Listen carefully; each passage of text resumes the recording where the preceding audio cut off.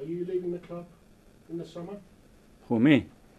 No, that's totally fake news. What you read yesterday is, I don't know where it's coming from, and it's totally untrue. I'm really upset about it.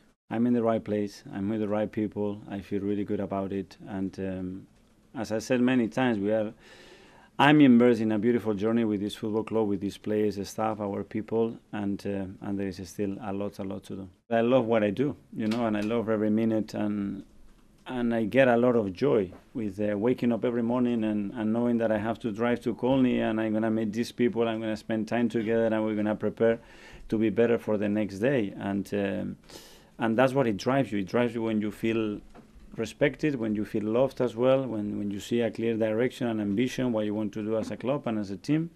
And this is where we are right now.